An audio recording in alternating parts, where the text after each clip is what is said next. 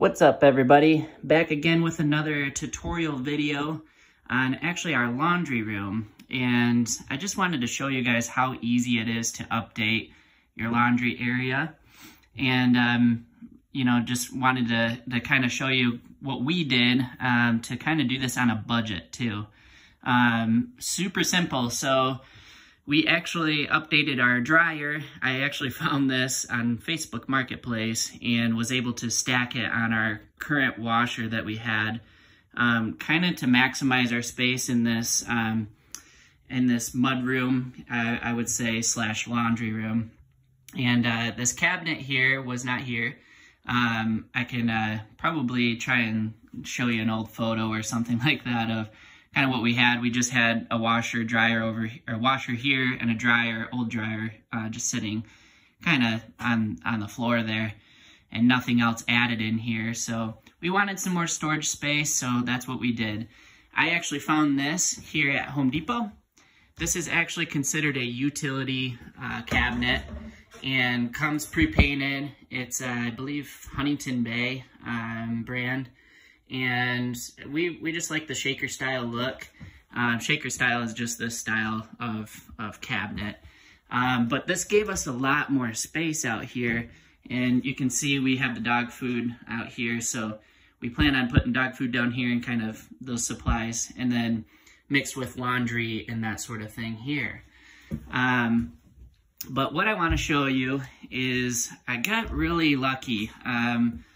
We actually had a space here that I could add a sink. Everybody wants a laundry sink. You know, it's just so nice when you're doing, especially when you have kids or anything like that, but when you're doing laundry, just to kind of wash things there and maybe get some stains off or anything like that. So I wanted to show you this actually is kind of more to the video here, what I wanted to explain. So what I went ahead and did, I added some plumbing here, and I actually brought this cabinet out a little ways because it made it a lot easier for me to be able to, get my plumbing in behind the cabinet there, rather than having to cut into the wall and, add more space and all that sort of stuff. So actually, my wife and I, we came up with this design, and this made it the most simple for us to add. And luckily, I might be able to show you here, I had a clean out that was actually attached to the laundry area. So with that clean out, I was able to tie in my drain for my sink and add a sink here. I actually picked this cabinet up also at Home Depot, and it comes with the cabinet, which is really nice. They have slow closing hinges on it. It's just a nice clean cabinet. Really easy to install. Came with the sink, everything, all in one, the faucet. So I thought that was pretty cool. But what I had to do is actually add just like a small slab of countertop. And luckily my dad actually had a piece laying around the house that's actually for a vanity, and what that is actually, this was a 30-inch one. I was able to cut it down on a tile saw, but most of the time you can find a 24-inch. What this is actually 24 inches, and I needed about a 4-inch space in the back to make my space for my plumbing. So I went ahead and used that piece, just made a small little countertop basically. And my wife was really happy with it because she can put some soap back here or, other cleaning supplies. And just going to silicone that down once I'm done with everything. So kind of wanted to get, make a big update. That was pretty simple. But what I wanted to show you, and I'm going to set you down here, is I wish I was looking around for other videos and I could not find anything. How to get from, and this is just to make it easy, if you want to add a sink behind your washer and dryer, you already have water supply here. Typically, you're going to hook your washer up here, So what I went ahead and did is I did a little research and I wanted to find something that I could add my faucet in here. Because I don't feel like adding another shutoff or anything like that. I went ahead and found this. Just a garden hose Y. And what that's going to allow is me to split. So I can, and I'm gonna hook it up and show you guys just because I didn't find anything out there on YouTube.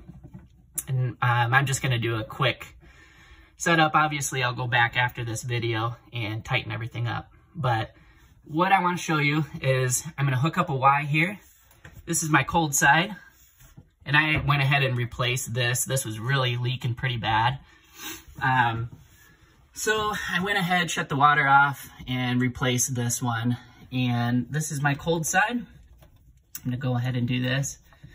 And like I said after the video, I want to tighten everything up, make this look a little bit better. But for the video's sake, and not to take up too much of your time, I'm going to show you. So I found this. It's a dishwasher elbow. And what it has, I have this one open, is basically a garden hose hookup that goes to a 3/8 compression. So I'm going to take this nut off, that 3/8 compression. I won't be needing that. I'm going to hook it up right here. Boom, shakalaka. And I have this coming from my faucet. And actually the lines were long enough for my application that it actually reaches like perfect. So like I said, I'm gonna kind of clean this up, this area. I might tweak this a little bit so it can kind of hide it, just to make things look nicer. But all I do is gonna hook this up here. And that gets me my faucet supply. Just like so. And the threads, they're not wanting to start for me. There we go. So, like I said, I'm gonna go back through, tighten everything up, get this hot water side set up, and then I got water hookup. So, just a quick video, I just wanted to show you guys how easy it is to add a sink right behind your washer and dryer. So thanks for following along. Hope this video helps you guys out. Maybe you want to do a little update. Make the wifey happy. You know, this was kind of a really simple update and was really stoked to be able to add a sink behind our washer and dryer, next to our washer and dryer. So hope you guys like it. Nice little video for you. Cheers, everyone.